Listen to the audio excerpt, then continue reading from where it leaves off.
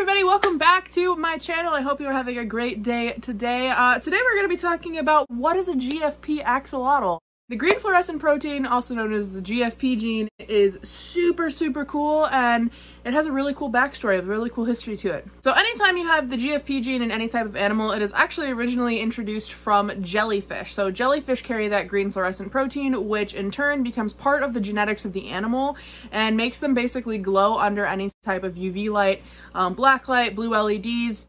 I never recommend using black light with axolotls. Blue LED is perfectly fine. That's what I use in my tanks, as you can see here. I use the blue LED, which just comes as a setting on one of my lights that I have. So how they ended up getting introduced to axolotls was through science. Normally how weird things happen to animals. Yeah. Scientists introduced the GFP gene to axolotls so they could better understand and better study the tissue regeneration that axolotls have. Can you not scratch on the chair?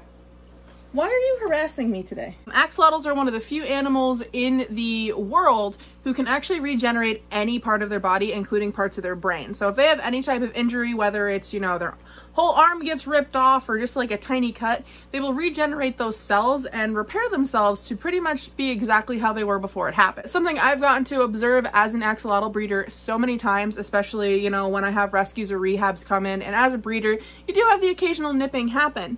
And I've actually got to watch them like regrow limbs, and it's insane to watch. You're distracting me, but you're cute, so it's okay. Back to axolotls. We're talking about axolotls. But scientists introduced the green fluorescent protein to them so they could better understand and better study this anomaly of them regenerating limbs. It made it easier for them to study them, see how it worked, and all of that jazz.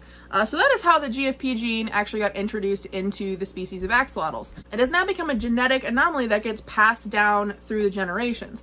So you can breed specifically to get GFP axolotls. It's a lot more common than it used to be, and I would definitely say in the last few years, GFP has become a very popular morph that people are, you know, after, people are breeding for, things like that. I've definitely had him a few times in my store. It's one of the lines I'm actually working on getting together a pairing for, so I can have GFPs more frequently on my online store for you guys.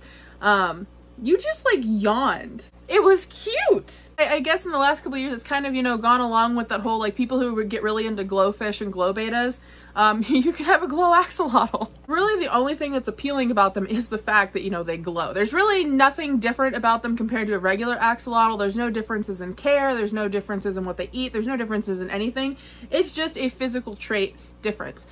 So really, if you're wanting to get a GFP, that is just a specific thing that you want. It has nothing to do with your care level or anything like that. I personally have 4 GFP axolotls. Buggy, she's the most popular one that you'll see on my accounts just because she's literally just like a little light bulb. The GFP is strong in her.